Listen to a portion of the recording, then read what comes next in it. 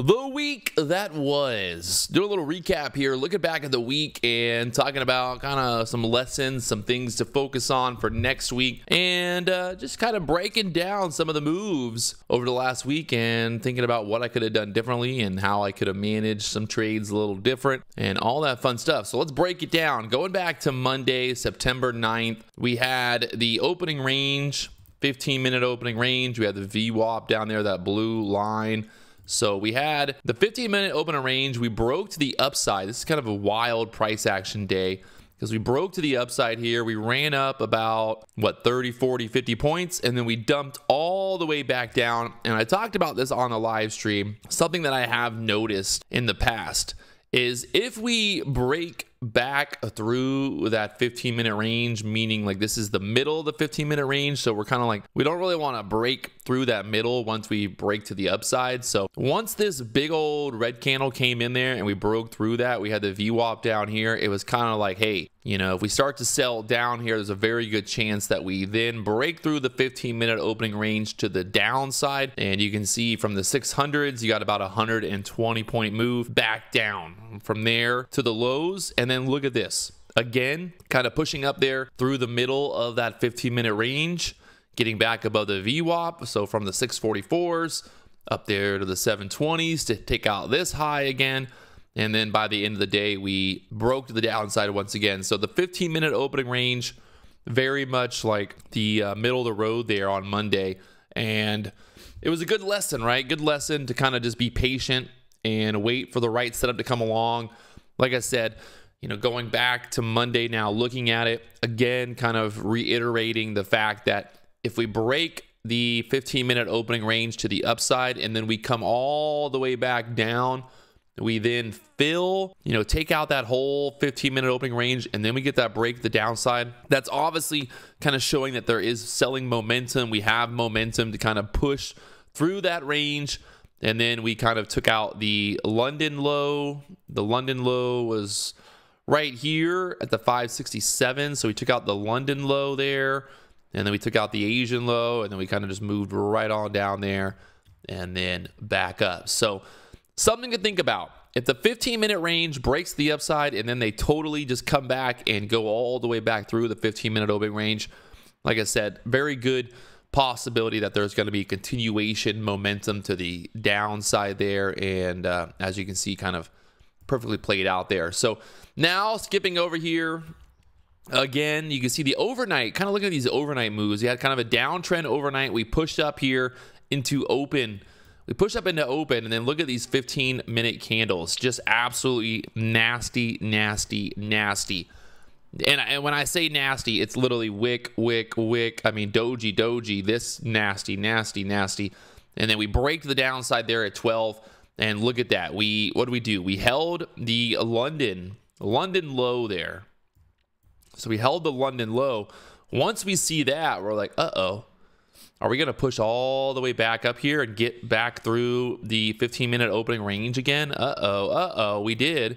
We then push back above this. We get back above the VWAP. We're back into that 15-minute range, back into that middle of that 15-minute range there, 750 area. Look at how we kind of bull flag right there, 15-minute chart. We bull flag, we push up, we break to the upside.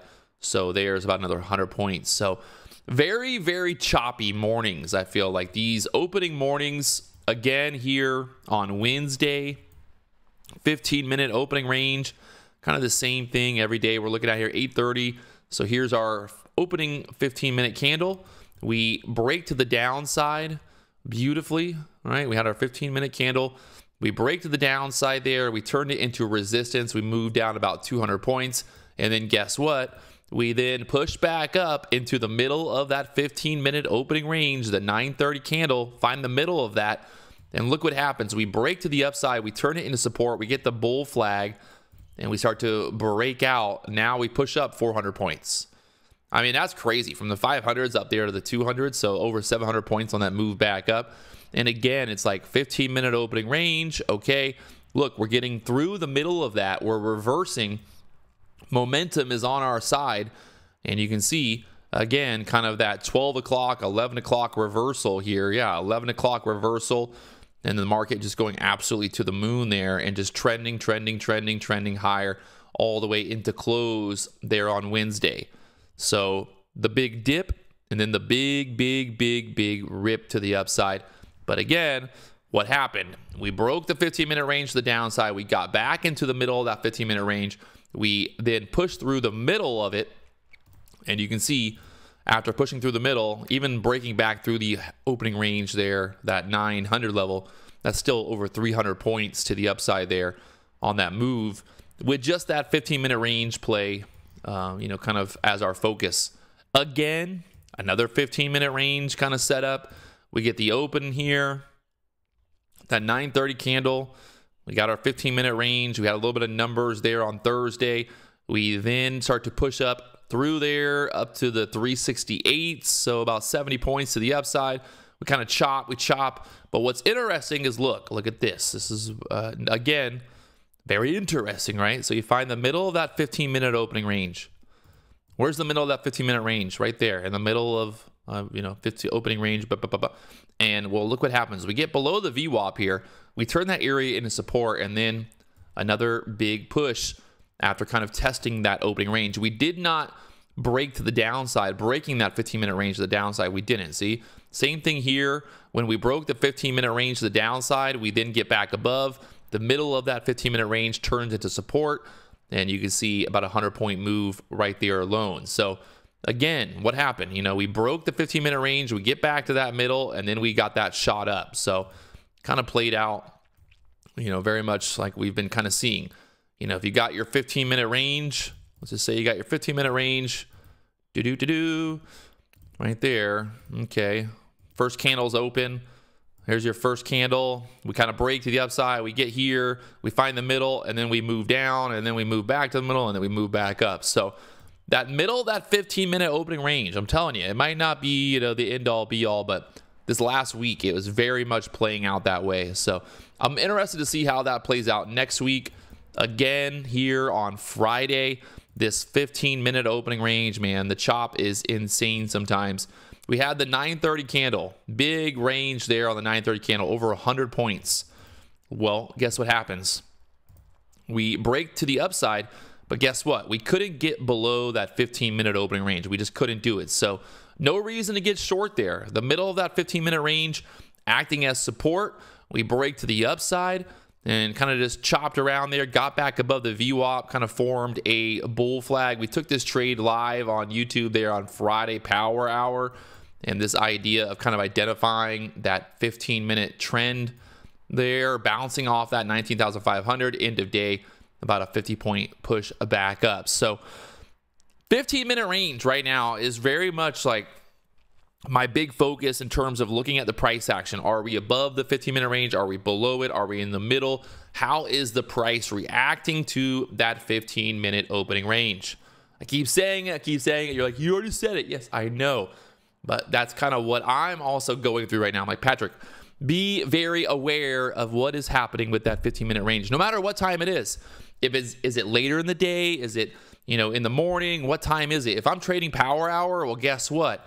I'm going to be looking at that 15-minute opening candle to see, is that acting as support? Are we violating the middle of that 15-minute opening? Or what is going on there? And again, that's kind of why I thought there was a long opportunity there on the end of day Friday, as we're holding the VWAP, we're holding that 15-minute opening range, and even at the end of day, that 15-minute opening range kind of in play there, tapping. So big moral of the week, like always, the VWAP, the pivot points. This is all stuff that we talk about in the course that's for sale right now. It's $199 if you guys are interested. It's real, I don't know. It's $200. You can learn kind of all this stuff, break it all down for you. It's a good time to do it. It's the weekend. But really right now for me, I'm just trying to really kind of like perfect my thought process when it comes to that 15-minute opening range. Like what is the market doing? Is it reacting to the middle of it? Is it kind of violating it? Are we going to reverse? And just kind of being very aware of that range, so that way I'm in the right mindset. So if I do have a trade come up, instead of looking at it like, okay, this is a bear flag, I'm like, no. you know, this is a possible bull flag or possible kind of spot to bounce at. I had a lot of people in the chat who were like, hey, this looks like a bear flag. It's going to break to the downside. I'm like, well, actually, we got the VWAP. We got the 15-minute opening range. I think there's a better chance that we break to the upside here.